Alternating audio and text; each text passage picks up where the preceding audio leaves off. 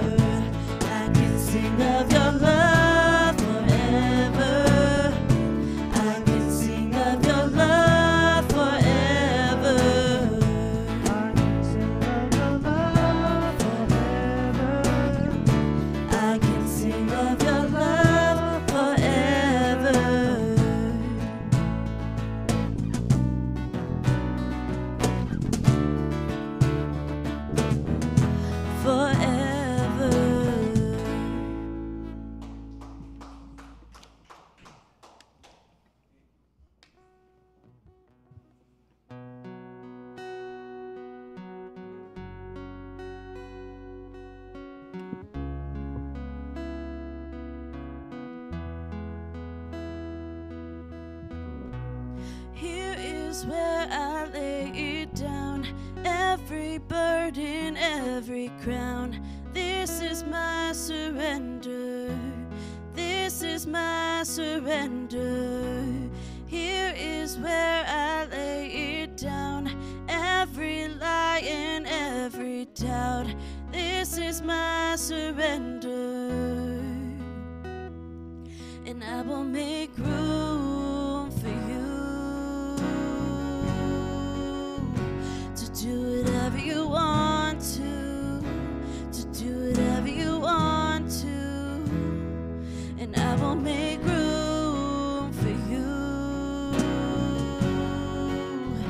to do whatever you want to do whatever you want to.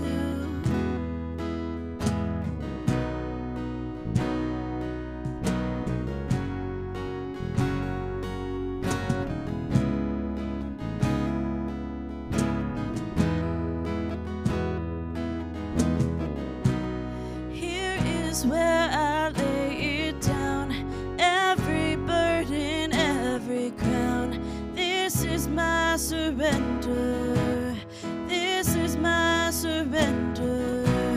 Here is where I lay it down, every lie and every doubt. This is my surrender. And I will make room for you to do whatever you want to do whatever you want to. And I will make room for you to do whatever you want to do whatever you want to.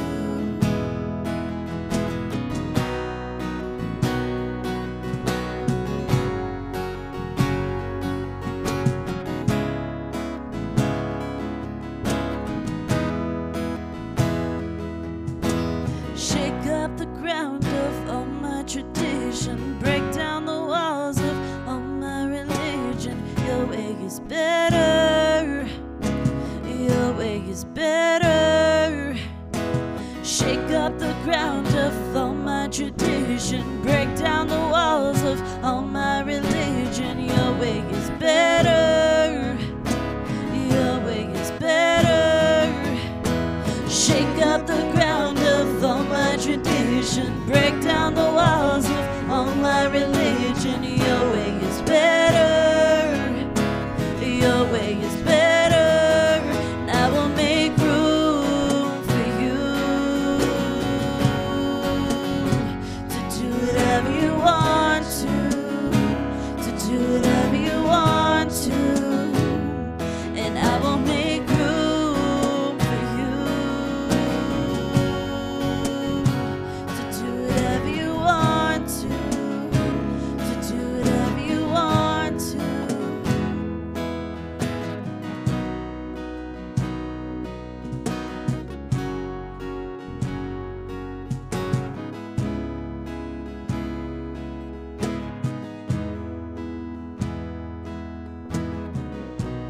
Here is where I lay it down. You are all I'm chasing now. This is my surrender. This is my surrender.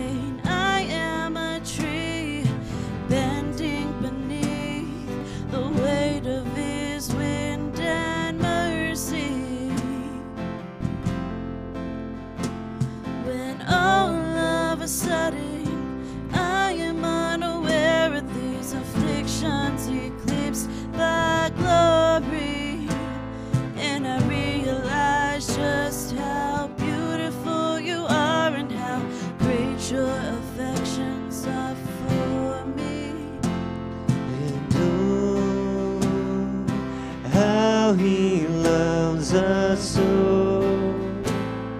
And oh, how He loves us, how He loves us so.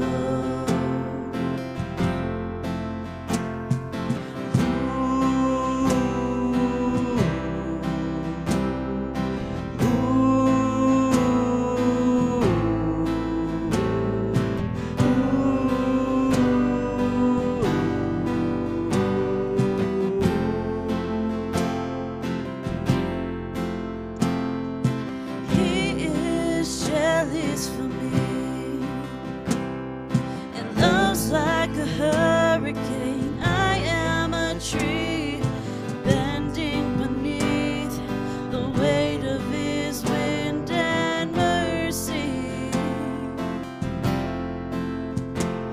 When all of a sudden I am unaware of His afflictions eclipsed by glory, and I realize just how beautiful You are and how great Your affections are for me. Oh, how He loves us so. And oh, how He loves us, how He loves us so.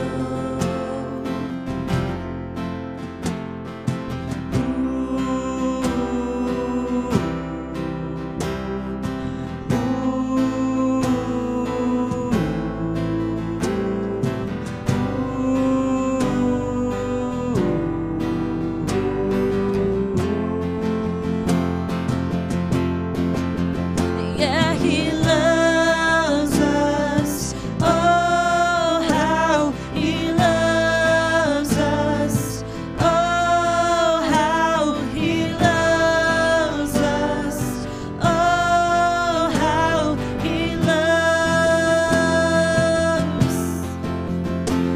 And we are His portion, and He is our prize, drawn to redemption by the grace in His eyes. If His grace is an ocean, we're all sinking. So heaven meets earth like an unforeseen kiss, and my heart turns violently inside of my chest, and I don't have time to maintain these regrets when I think about the way that He loves us. Oh, how He loves us. Oh, how He loves us. Oh, how He loves. Yeah, He loves us. Oh, how He loves us. Oh, how He loves us. Oh, how He loves. He is jealous for me and loves like a hurricane. I am a tree bending beneath the weight of His wind and mercy.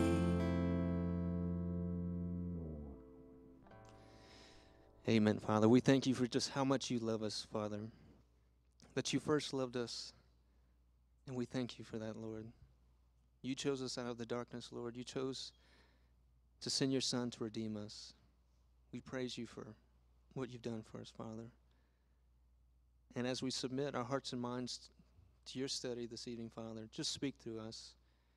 Grow us in our understanding of Your word, Lord, so that we can increase our faith and share it with those that need it so much. We ask these things in Jesus' name. Amen.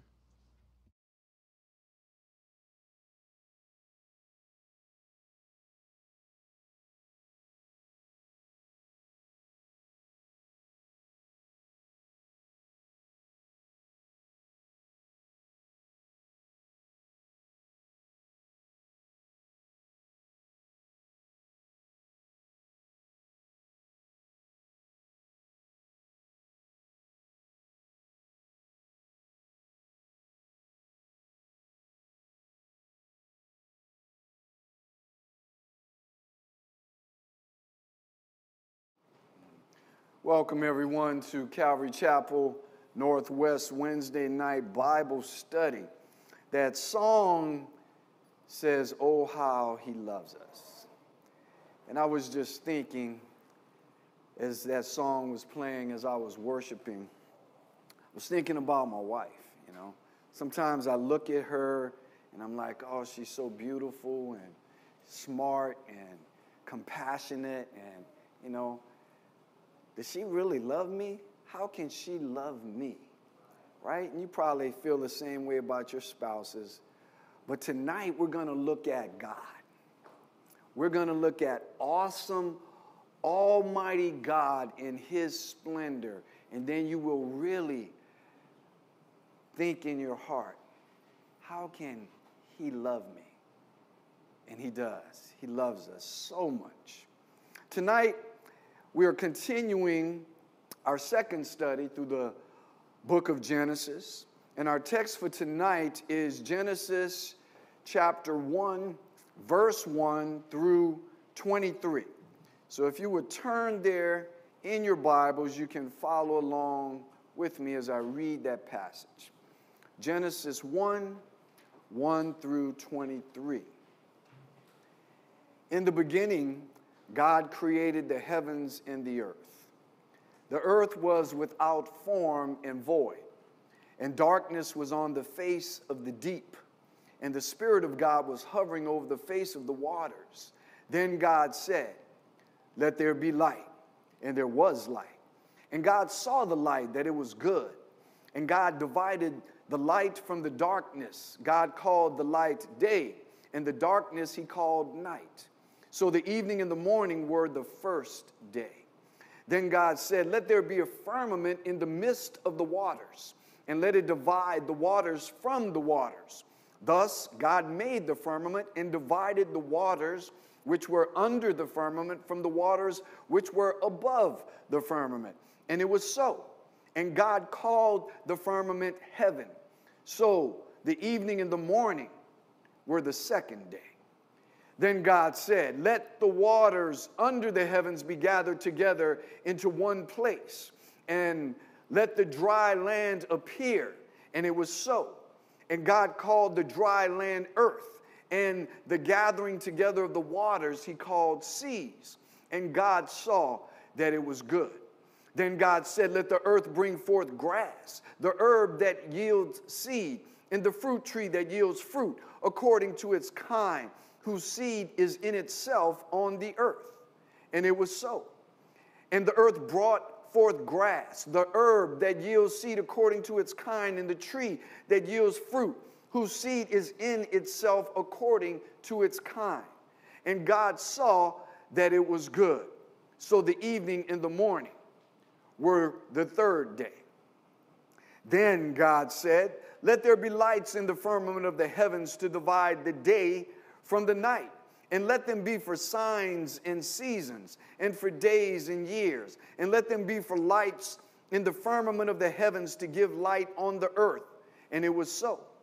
Then God made two great lights, the greater light to rule the day, and the lesser light to rule the night. He made the stars also.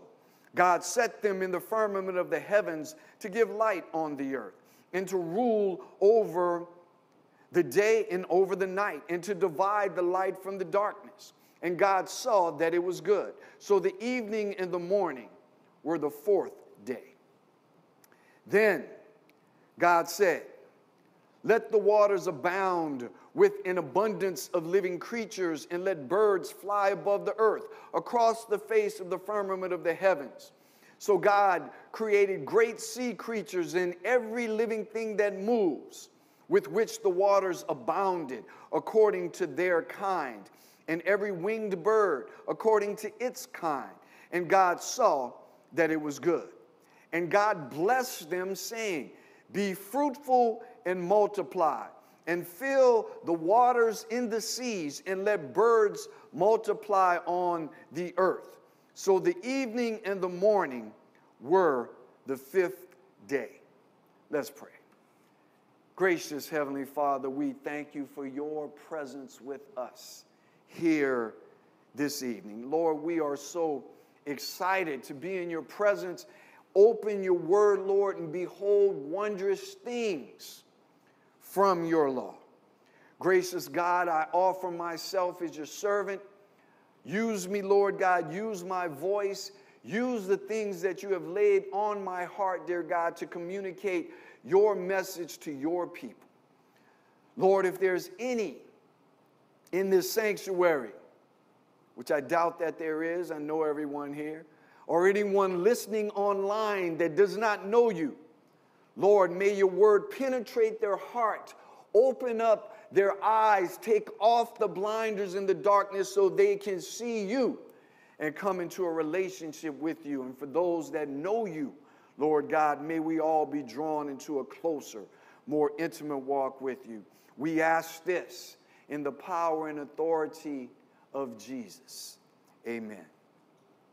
Amen. Our text begins in the beginning. God created the heavens and the earth. If you were here for last week's study, or if you listened to the study online, you realize that we covered verse 1 and only verse 1 last week. This week, we will start again with verse 1. So there may be some overlap. There may be some review, but that's okay, because verse 1 is just that important.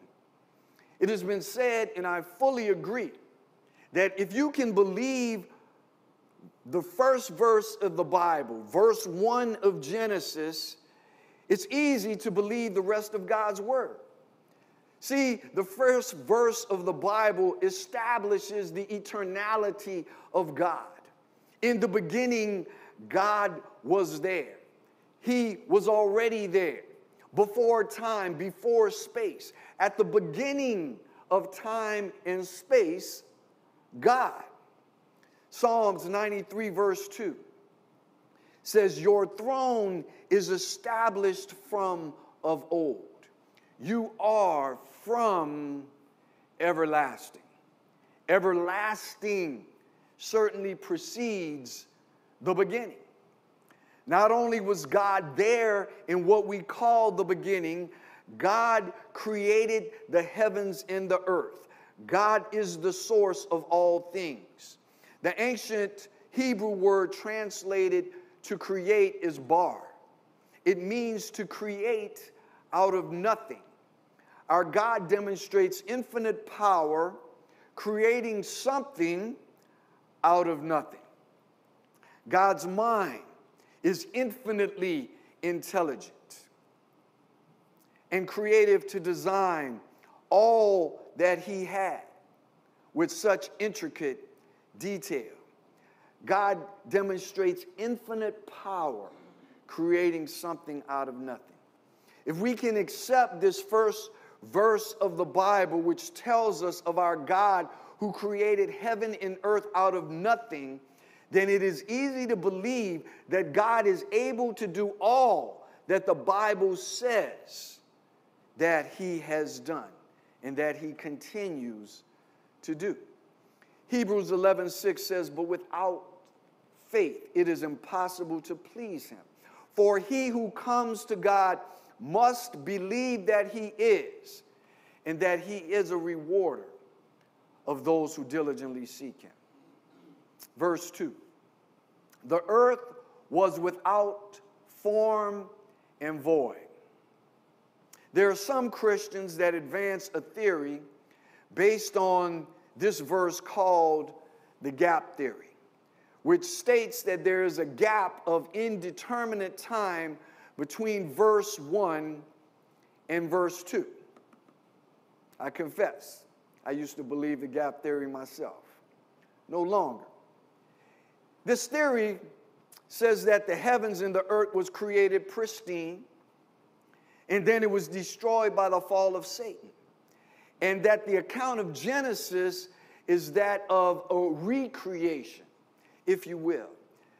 They use Isaiah 45:18 for support to gain traction for this theory. Isaiah 45:18 says, for thus says the Lord, who created the heavens, who is God who formed the earth and made it, who has established it. who did not create it in vain, who formed it to be inhabited. I am the Lord, and there is no other. The Hebrew word for void in Genesis and vain in Isaiah is the same word.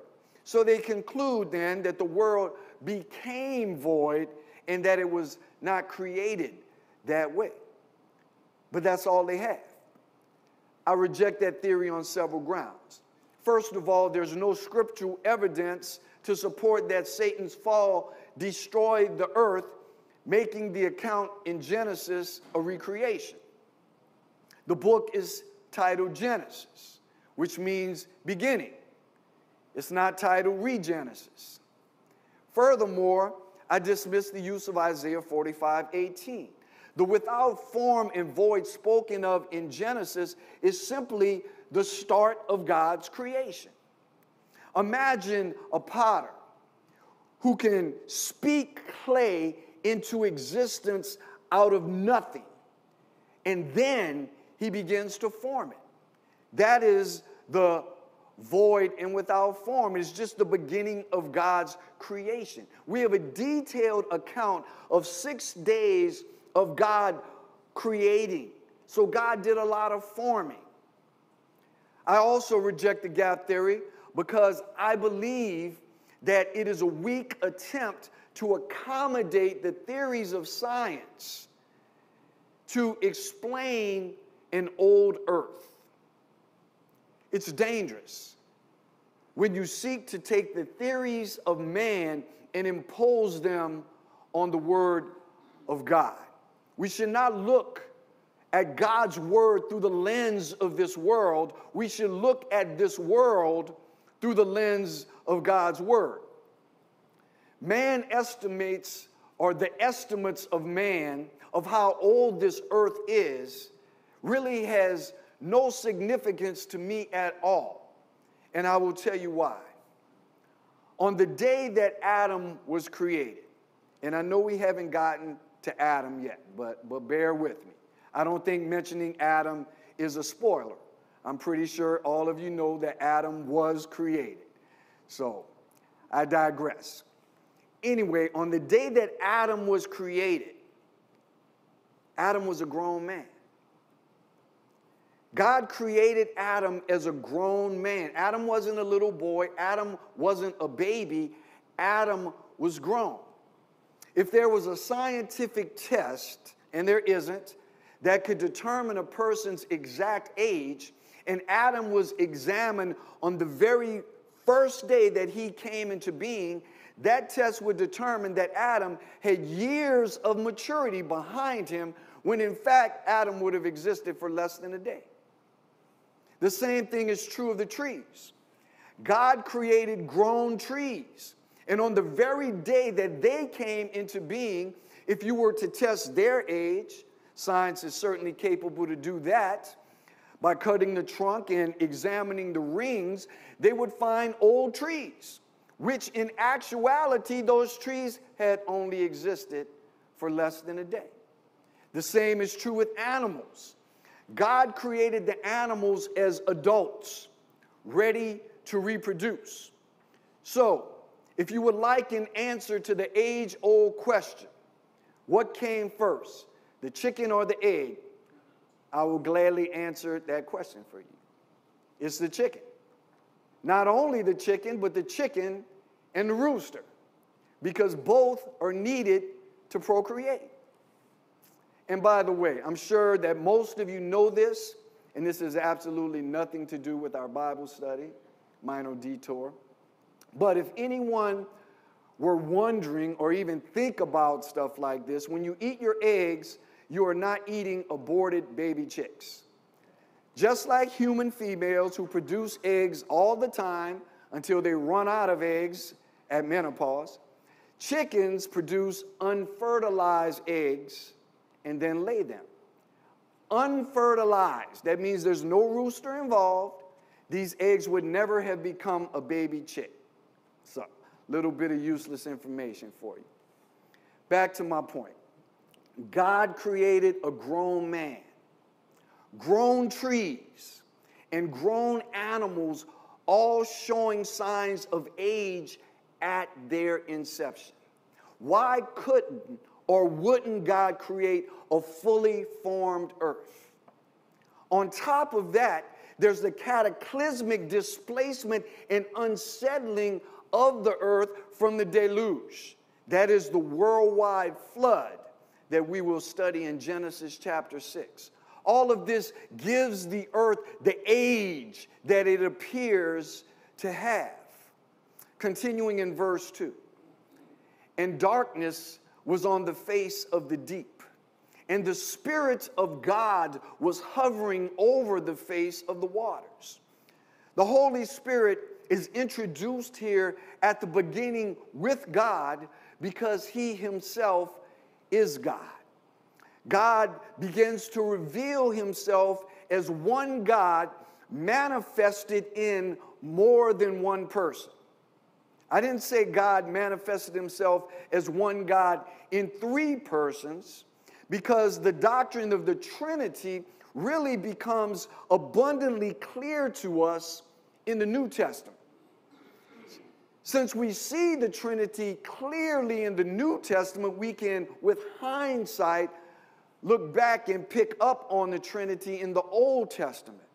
And we could have addressed God being more than one person last week, because the word translated God in Genesis 1:1 is Elohim, a plural noun used with a singular verb.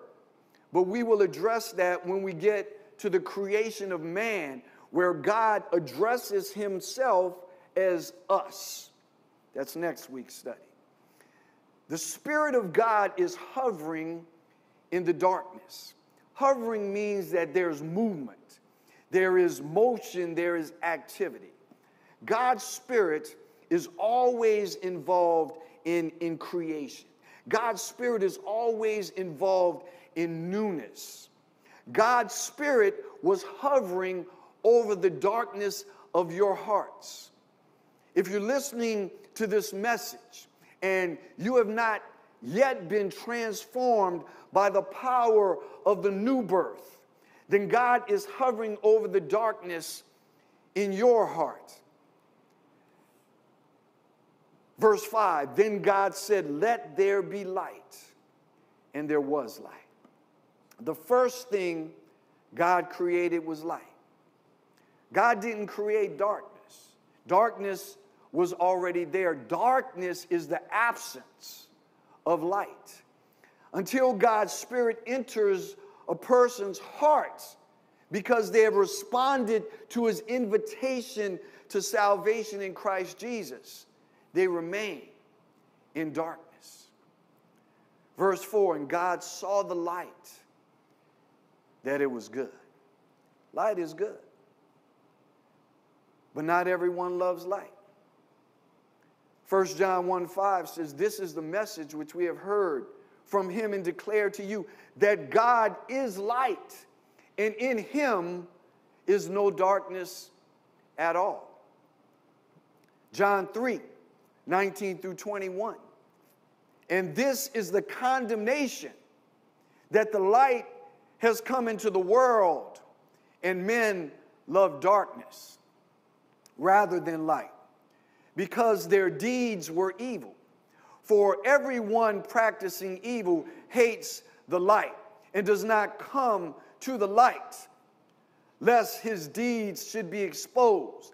But he who does the truth comes to the light, that his deeds may be clearly seen, that they have been done in God. I don't know why God just brought this to my mind. He's about to embarrass me. I don't want to see any hands. I don't want to embarrass you. Has anybody been in a strip club before? I know you have. It's dark in there, right? You never been to a strip club with windows. It's dark. Because when you go in, you want darkness to hide that sin. Sin loves to live in darkness. The light exposes sin. And those coming to Jesus must be willing to humble themselves and admit that they are sinners. They must be willing to turn from their sin. This passage says that they hate the light because they love their darkness. They don't want their evil deeds to be exposed.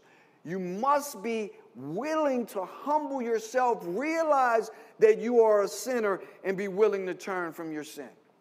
I didn't say that you must turn from your sin.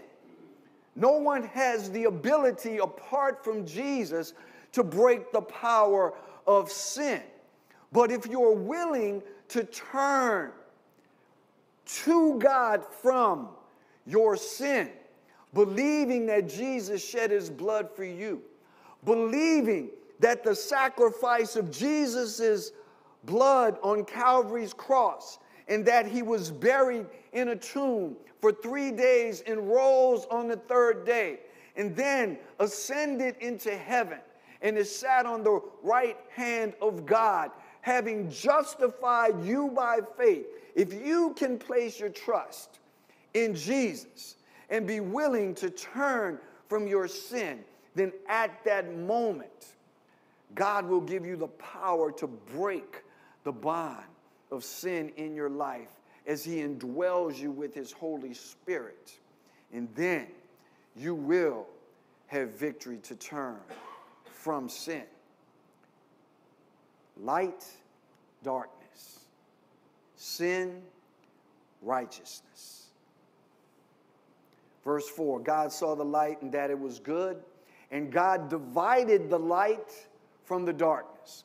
God called the light day, and the darkness he called night. So the evening and the morning were the first day. That sounds familiar, right? You experience it every day of your life. You get light, and then you get dark, and then it's a new day. These are literal days. They're not epochs or ages of millions or billions of years as some purport. These are literal days.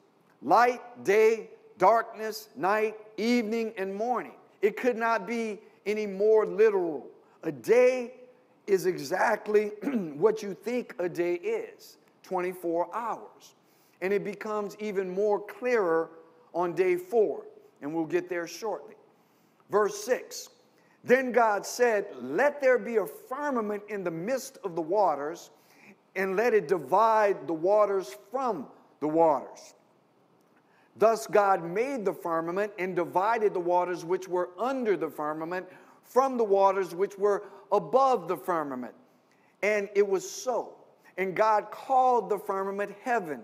So the evening and the morning was the second day. Now, this is not the heaven that we studied in Revelation, where God's throne is. The Bible tells us that there is a third heaven. So there's a second heaven and a first heaven. The third heaven is where God's throne is. This is speaking of the atmosphere, the first and the second heaven. Some commentators and scientists believe that this speaks of a significant water vapor blanket in the sky. Henry Morris of the Institute for Creation Research suggests several effects of a vapor blanket. It would serve as a global greenhouse, maintaining an essentially uniform, pleasant temperature over all the world. Without great temperature variations, there would be no significant winds, and the water-rain cycle could not form any rain. No significant rain and wind means no hurricanes or tornadoes. There will be lush tropical-like vegetation all over the world, fed not by rain, but by a rich evaporation and condensation cycle, resulting in heavy dew or groundfall. The vapor blanket will filter out ultraviolet radiation, cosmic rays, and other destructive energies bombarding the planet that cause a decrease in human longevity. This is what a perfect world looks like. This is what God created. Also, the vapor blanket would provide the necessary reservoir for a worldwide cataclysmic flood, which we will see in chapter 6. Verse 9.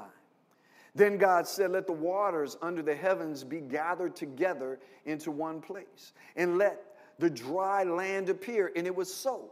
And God called the dry land earth, and the gathering together of the waters he called seas. And God saw it was good. The waters were covering the land until God gathered them in one place, and the land appeared. This is when the earth was one landmass, something that scientists call Pangea.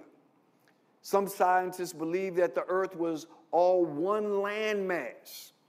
If you look at any world map, you can see how the continents look like jigsaw puzzle pieces that fit together. I agree with them concerning this, and I believe that the flood in which caused such great movement of the tectonic plates is what caused the continents to separate as they are now. The seas, the oceans, are also one. This is one of those things where critics of the Bible once criticized, but no longer. Critics says that Moses couldn't have been describing all of the water of the world. He must have been looking at only one sea. Well, Moses wasn't looking at any sea. Moses was simply recording what God had revealed to him. All the oceans we now know are connected. They really are one body of water. Verse 11, then God said, let the earth bring forth grass, the herb that yields seed, and the fruit tree that yields fruit according to its kind, whose seed is in itself on the earth. And it was so. And the earth brought forth grass, the herb that yields seed according to its kind, and the tree that yields fruit, whose seed is in according to its kind. And God saw that it was good. So the evening and the morning were the third day. The third day is the beginning of life. God created living things that reproduce on the third day. A phrase that was repeated in this passage and that will continue to be repeated throughout the creation account is, according to its kind. See, God allows for variation, but within the limits of one's kind. Evolutionists have always tried to sell the idea that one species can originate from an entirely different species. There has never been any evidence of that, ever, ever. Monkeys are still producing monkeys. None of them are turning into men. There is no missing link. Darwin himself said that if no transitional form, missing link, was found, then his theory was without merit. We need to go no further than Genesis to know that his theory is without merit. Verse 14. Then God said, let there be lights in the firmament of the heavens to divide the day from the night, and let them be for signs and seasons and for days and years. And let them be for lights in the firmament of the heavens to give light on the earth. And it was so. Then God made two great lights, the greater light to rule the day and the lesser light to rule the night. He made the stars also. Again, we see here very detailed and literal language. We see a great light to rule the day, obviously the sun, and a lesser light to rule the night, the moon. We see stars, seasons, days, and years. This is literal. A day is a day, a week is a week, a year is a year. Verse 17, God set them in the firmament of the heavens to give light on the earth, and to rule over the day and over the night, and to divide the light from the darkness. And God saw that it was good. So the evening and the morning were the fourth day. We're on the fourth day. Everything that God has made, God has declared good. God has created a beautiful and perfect world with lush and beautiful vegetation. God has created the beauty of the day and night with all of the heavenly bodies therein. Do you ever go outside and just marvel at God's creation? This world is not the perfect one that was originally created. It's changed because of sin. We no longer have a canopy in the sky protecting us. And Romans 8:21 and 22 says, because the creation itself also will be delivered from the bondage of corruption into the glorious liberty of the children of God. For we know that the whole creation groans and labors with birth pangs together until now. This world that we live on has been marred by sin, and it longs to be made new. Just as we have been marred by sin and must ourselves be made new to avoid condemnation. But even in this fallen world, God's beauty exists everywhere in His creation. We see His hand when we look at our world. Psalms 19:1 through 3. The heavens declare the glory of God, and the firmament shows His handiwork. Day unto day utters speech, and night unto night reveals knowledge. There is no speech nor language where their voice is not heard. What a world. Yet, in our narrative, it's only the fourth day. The best is still yet to come. Verse 20. Then God said, let the waters abound with an abundance of living creatures, and let birds fly above the earth across the face of the firmament of the heavens. So God created great sea creatures and every living thing that moves, with which the waters abounded according to their kind, and every winged bird according to its kind. And God saw that it was good. Think of all the beautiful creatures of flight. Think of all the abundance of the beautiful creatures in the sea. God is so creative, so detailed, so glorious.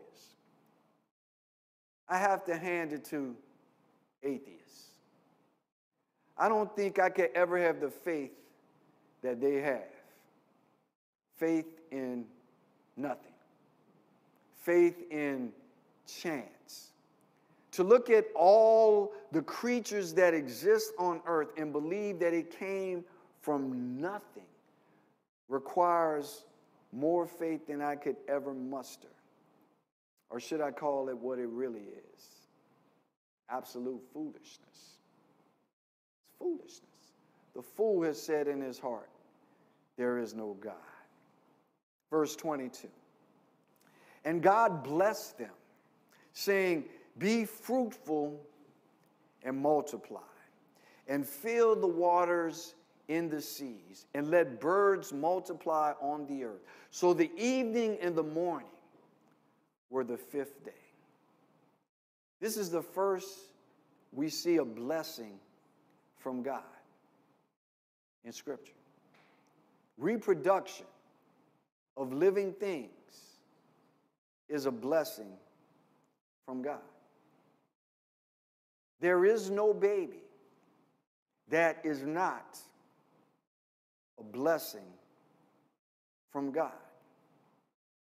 The psalmist said in Psalms 139, 13 and 14, because the creation itself also will be delivered. That's not the passage. Put it on the screen. For you formed my inward parts. You covered me in my mother's womb. God knows every child, even in the womb. The murder of an unborn child in the womb is sin. It is grotesque sin, and it is inexcusable. For any person to claim that they are a believer in Jesus Christ and advocate for the right to kill a child in the womb, you need to check your salvation. You need to check what you believe, because it is grotesque sin. Now, I know that there are believers that have committed this sin. Maybe before you were saved. Maybe after you were saved. I'm not trying to condemn you. I'm condemning the act. There is no act, there is no sin where there isn't repentance and forgiveness by the Lord Jesus Christ. If you have committed this, I pray that you know today the love and the forgiveness of Jesus Christ. But if you are one, if you're listening to me online, if you are one that is even contemplating killing your child because you have believed the lies of this world, if you are one who calls yourself a believer and can say, well, for me personally, I wouldn't do it, but I believe that, no. There is no right to kill what God has blessed, what God knows in the very womb. Repent and get right with God. Repentance and forgiveness can be yours. This is the God of life that we are looking at tonight. This is the God of creation. This is the God of love. This is the God who sent the third person of the Trinity, second person of the Trinity, his Son, the Lord Jesus Christ, to come and be born as a little baby, to grow on this earth that he himself created. The Bible tells us that without Jesus, there was nothing made that was made. He came to this earth that we just read about, who he created. Jesus did. And he offered himself a sacrifice because I was a sinner. Because I was born in sin in this world. And I chose of my own will and volition to remain a sinner and do my own thing, and so did you. The Bible says all have sinned and fallen short of the glory of God. So if you're listening to me tonight, if you have got through the end of this Bible study, I want to invite you to meet this God, the God of creation, the God who gave his precious blood for you. I want to invite you to meet him tonight and never be the same, to be changed. All you need to do is, as I said earlier, be willing to turn from your sin. Are you willing to turn from your sin and allow God to be God in your life? Are you willing to allow the Lord Jesus Christ to be your Lord? I promise you, it's a decision you will never regret. You will have eternal life. You will have the God of the universe to fill your heart in the person of the Holy Spirit and to be with you and direct you throughout your days. And after you spend this short span of time on earth, you will spend a glorious eternity with him. Pray with me. Gracious God, come to you tonight, and I am ready to surrender my life to you. I am ready to receive you as my Lord and Savior and experience the change that comes with being born again. I want to serve you, Lord. I know that I know of you and I've been acquainted with you, but I've never experienced what this pastor is talking about. I've never experienced a total transformation and change in my life. And I want that. I want you to be my Lord. So come into my heart and fill me now in your name. Saints of God, this is our God, great almighty God who rules in our hearts and who has directed us to represent him well.